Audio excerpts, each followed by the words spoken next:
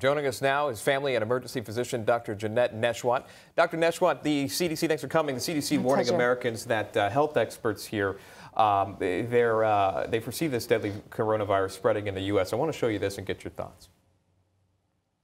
Now, it's not so much a question of if this will happen anymore, but rather more a question of exactly when this will happen and how many people in this country will become infected and how many of those will develop severe or more complicated disease. So what she's saying here, and I'll recap it, it's not where, but when. What are your thoughts on that? Is that a frightening response when you hear? No, absolutely not. We have to be proactive. We know, just like the flu, viruses are highly infectious and highly contagious.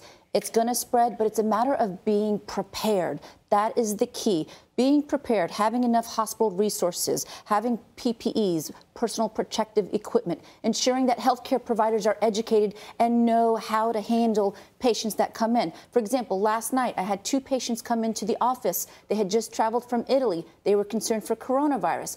I followed the guidelines, the protocols from the CDC, from the Department of Health before I even went in the room, gowned up, masks, gloves. These patients were isolated. We took a detailed, thorough history. They had none of the symptoms, no chest pain, no shortness of breath, no fever, no respiratory distress. So what did we do? They're in a gown, they're in a mask. We isolated them. They're on 14-day quarantine, and we're going to check on them. So it's a matter of taking precautions.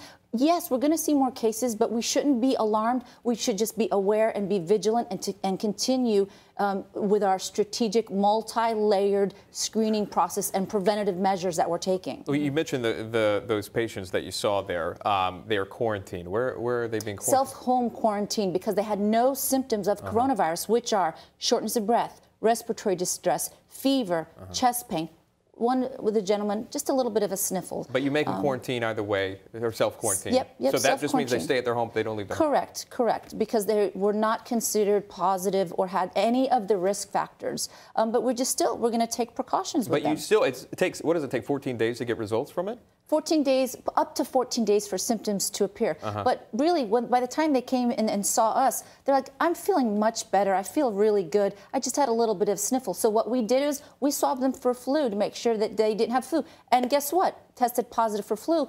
But we still took the proper precautions. Flu symptoms can mimic COVID-19 symptoms, but you still have to take precautions, follow CDC guidelines and protocols to prevent the spread of any virus. We're now seeing 57 confirmed cases in the U.S. Okay, in the grand scheme of things, and even compared to your average flu, should we be as concerned as we might be about coronavirus? So that's a good question, Emma. And most of those cases were from the Diamond Princess cruise ship because their quarantine failed.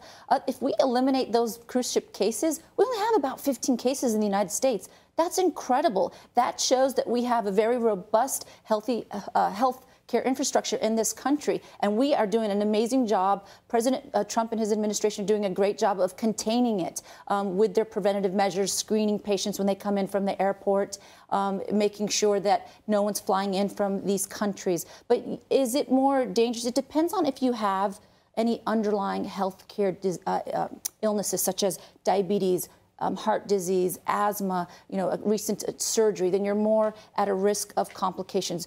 But these viruses can affect anyone, young, old, healthy or not. But right now the mortality rate is still low. All right, that is Dr. Janette Nesheiwat, a family emergency physician. Great insight. I really enjoyed hearing that from you.